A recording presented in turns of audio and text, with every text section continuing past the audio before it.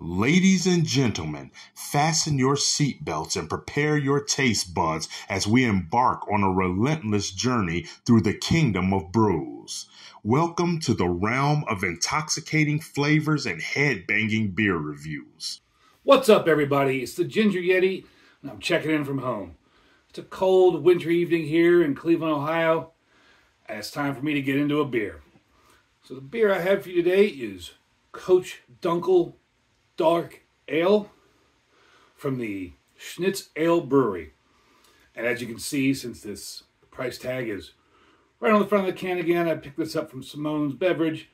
I paid $2.39. Not bad for a can of beer. Now, Schnitz Ale Brewery is a German-inspired brewery. They opened in 2021.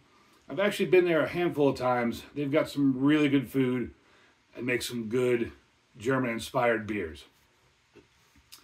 So this beer I happened to have at the brewery. Didn't realize it when I bought the can. And I gave it 3.5. So hopefully it's that good out of the can. It's not a whole lot here on the can to read to you, other than it says Dark Ale inspired in Stuttgart, Germany. So that's pretty cool. There is a little QR code. I'll put that up so you can check that out. There is a little blurb here that I'd like to read to you real quick off Untapped. Dark Kolsch is a unique beer that combines the crisp, light characteristics of a Kolsch with the malty, roast flavors of a dark ale. It has a smooth and refreshing taste with a slight hint of chocolate and roasted malt, making it the perfect beer for any season. Now, it's pretty brave of a brewery to do a Kolsch in general. Kolsch's are very, very light, delicate beers. I've had the fortune to go to Cologne, Germany, and have Kolsch's right there where they're made. I mean, that's the place they originated.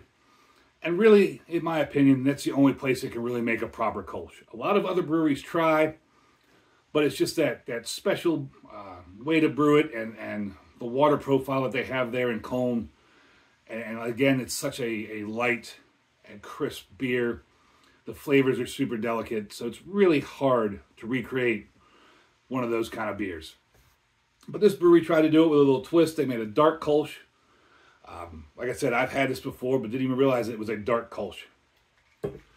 On Untapped, it gets a 3.68 with 549 check-ins, and not surprising, there's nothing on Beer Advocate about it. And like I said, I'd had this, maybe it's about a year ago, maybe a little longer than that. I don't remember it. Did not expect it to be that dark. I mean, that looks like a stout. I don't even have to grab my winemaker's SRM chart because that's just a 40. That is way darker than I expected. I thought it would come out more like the color of a Yingling or like an amber lager. That looks straight up like a stout. If you handed that to me, I'd think it's a stout. As far as the head, maybe a fingernail's worth of head. It's a khaki off-colored, and it's not really going anywhere. It's just kind of sitting on top, floating there. For smell, there's nothing there. And in my experience with Kolsch's, you really don't get a whole lot of smell out of them because, again, there's such a light style of beer. I mean, if I really get into it, there might be a tiny hint of roasted malt, but I could be imagining things. And let's hope I don't imagine this taste. Cheers, everybody.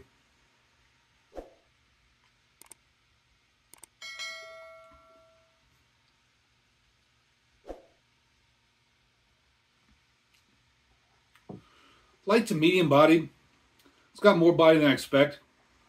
I guess that's the dark part of the ale. Like I said, this is an ale, but Kolsch's are generally really, really light, really delicate beers.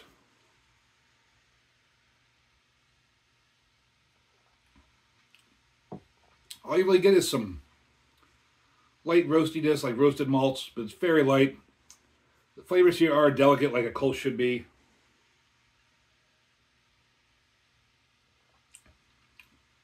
If I use my imagination, maybe a little bit of dark chocolate, but it's really just the roasted malt that you get. But even that's not very strong. This is a deceiving beer because it's 5.5% alcohol, and you look at it, you think this is some dark, crazy stout, and it's not. Not at all. As far as my opinion on it, I give it a horns up. This is a good beer. It's about a 3.5 in my book, like I rated it on Untapped when I had it at the brewery. This would be another one of those kind of beers that, if you got friends out there that are scared of dark beers, give them this one. This would be a good introduction to dark beers. And I hope you think my videos are a good introduction to beer videos. If you do, please hit that like button down there below. Hit subscribe. Have you had a dark Kolsch beer? Have you been to Cologne, Germany? Do you have a cool German-inspired brewery anywhere in your area? Let me know down below. Until next time, embrace the adventure.